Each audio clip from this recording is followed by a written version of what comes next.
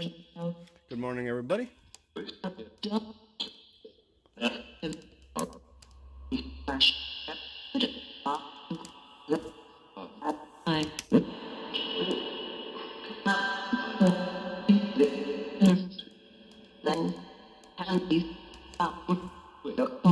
Okay, so I still use the old EchoVox system.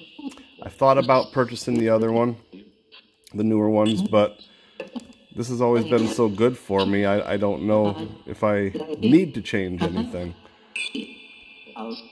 But I've been thinking about it. Does EchoVox work well for you guys?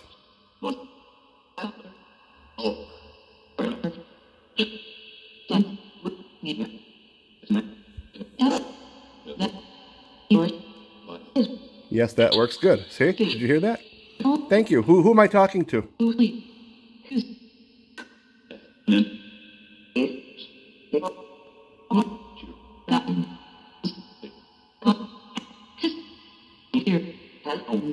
Who's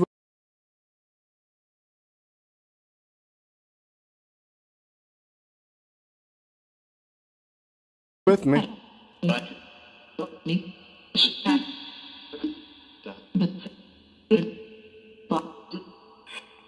Well, I know who's with me because I heard 3 names, but who is with me right now speaking?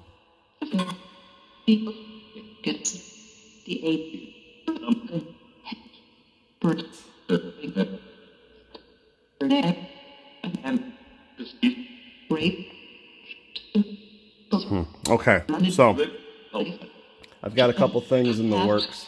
I've got a 3D printer and I have been printing my own faceplates for response boxes.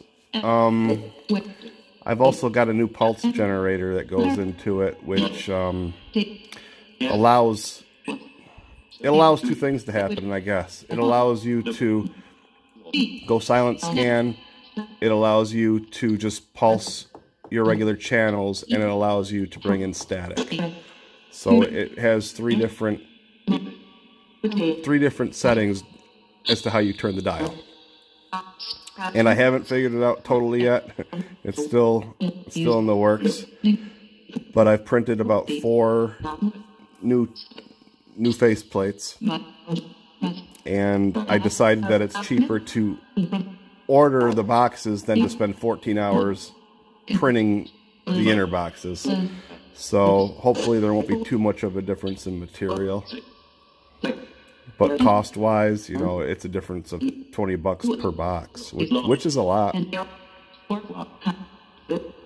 I'm also working on well, it's not brand new. It's been over a year in the making. This big radio that I have that I didn't know what to do with. Every once in a while, I would just put a couple parts in it just to see, and I think I finally figured out how I wanna attack that box. And I had every intention of selling it, but I don't think it's going to happen. I've got too much invested, too much time into that thing. I think I'll just keep it.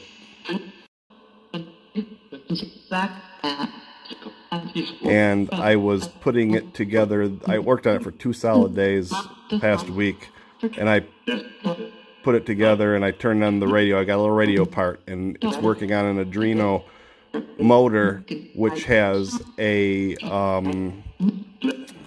step motor in it, and I can program it to 90 degrees, 90 degrees, 180 different degrees of turns, and it's just a manual scan radio, but it's hooked up to the wheels, and with the code it just randomly turns it, which is kind of freaking neat, but it's a little loud.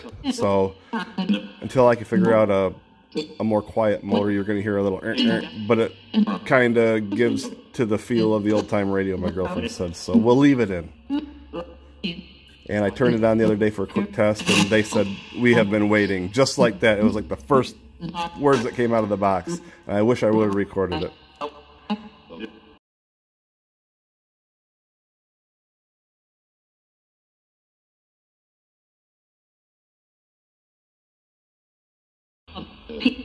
You still with me, guys? Who's here? Stay here, Jasper.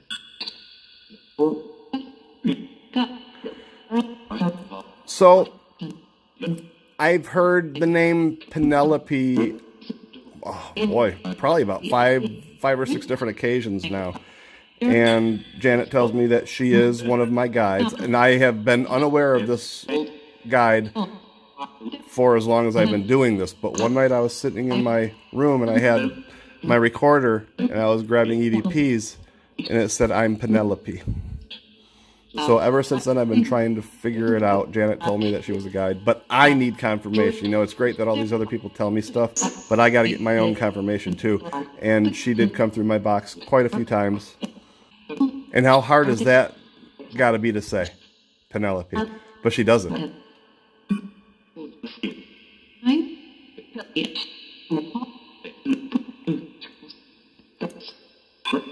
So, when people tell you things, and if you don't get your own confirmation, it gets a little confusing at times.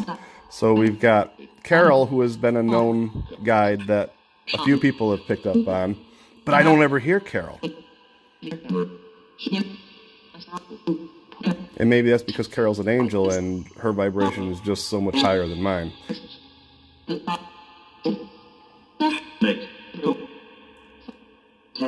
We've also heard Cindy with 2 eyes, so she claims.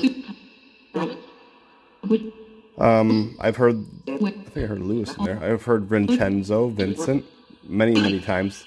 I still don't know if that's a guide or if that's just a family member who has been coming through. I was also told that I have a male guide. I have never heard this male guide. So how credible that is, I don't know. Do I have a male guide? Yes or no? Sure, yeah.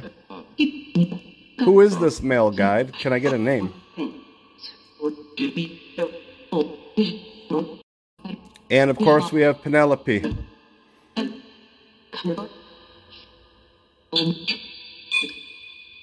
Why do I have so many women guides? Can you tell me?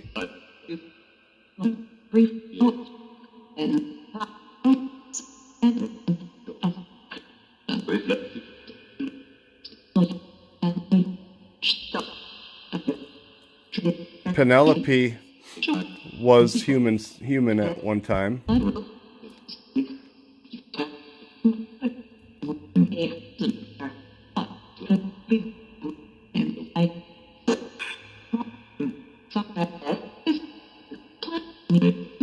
I think Carol was too, but, you know, unsure.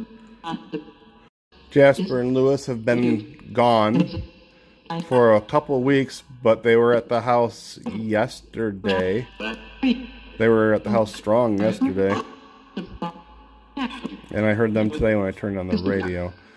So they've been busy. They've also been down at Bergen. Jasper and Lewis, how many jobs do you guys have to do per week? Do you have a lot of jobs? Do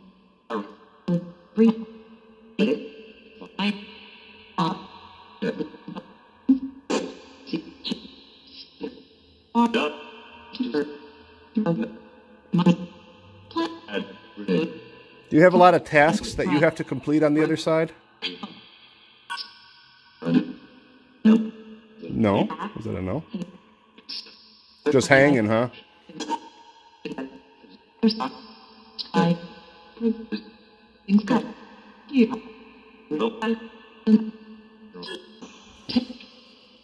So we're coming up on 10 minutes. I've got a little more time than that with the memory on my card right now. But we're going to cut this real quick here.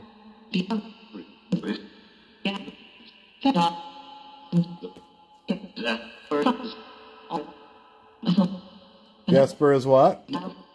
Can you repeat that?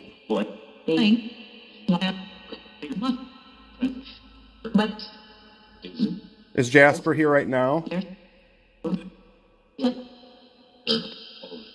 You know, I try to find you guys online. I think I found Lewis a while back ago off the boat in New York at Ellis Island. I think I found his name and his sister.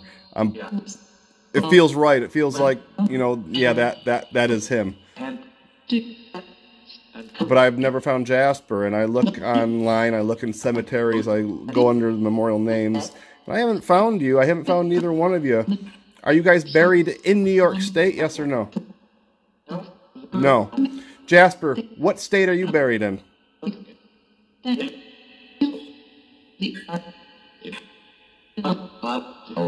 We are in Buffalo. That would be New York State. Did you say Buffalo?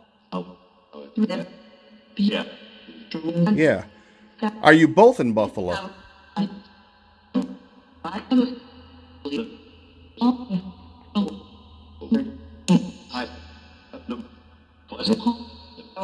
What year did you pass? Can you say 4, 5, 6, 7?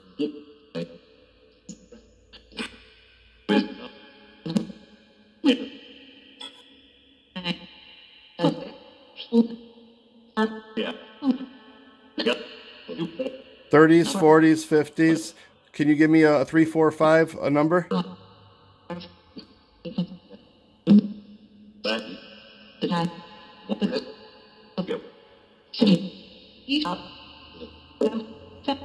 That would be the ultimate confirmation to be able to find a gravestone, you know?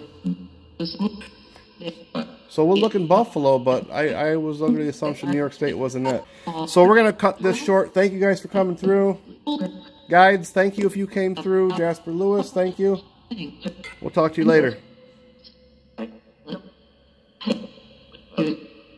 I heard a goodbye in there. Goodbye. Thank you.